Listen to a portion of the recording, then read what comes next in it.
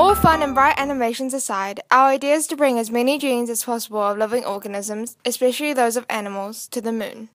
Not only does this protect our flora and fauna from a literal apocalypse, but would also serve as a useful cataloguing and extinction prevention system, as stem cells can be used to remake these animals, and who knows, we might just get curious aliens learning more about the lives we lead on Earth.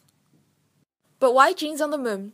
First, it would be much safer, as it's not like poachers could just make their way to the moon. Second, the lack of substantial life in atmosphere would prevent decay and degradation. And finally, if life as we know it would finally meet its doomsday on Earth, it would be calmer knowing someone could easily revive life through the backup we have on the moon.